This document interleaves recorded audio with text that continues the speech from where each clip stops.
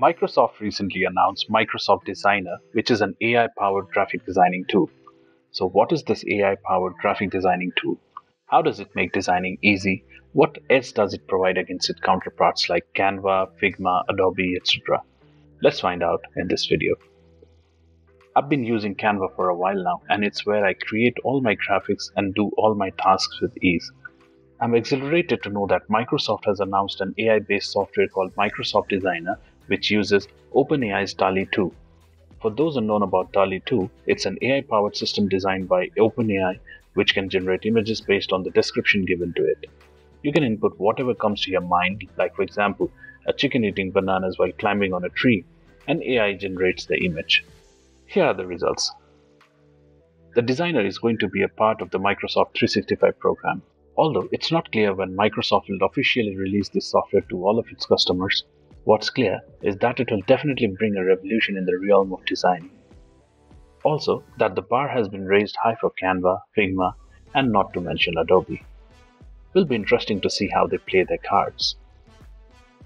Microsoft Designer looks very similar to Canva, and of course it can be used to create Facebook and Insta stories, banners, flyers, and much more.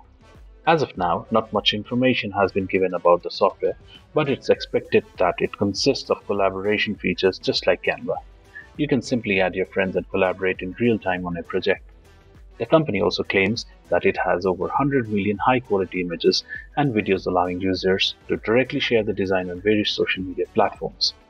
Say you want to create an Instagram story, just fill some text and DALL-E 2 does its job. Select the one you like. You may add some text and colors and customize as per your needs. When it's ready to be posted online, you can share it on any social media platform using the inbuilt feature. Pretty easy, isn't it?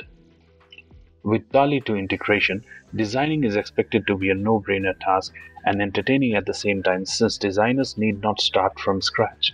That being said, you might ask, is it going to replace graphic designers? Well, not quite. It's only going to make the task easy and increase people's taste for design, which means what's considered as good design work now may be considered to be mediocre. I'm very excited and equally impatient to get my hands dirty with this software. Let me know what you think about this down in the comments below.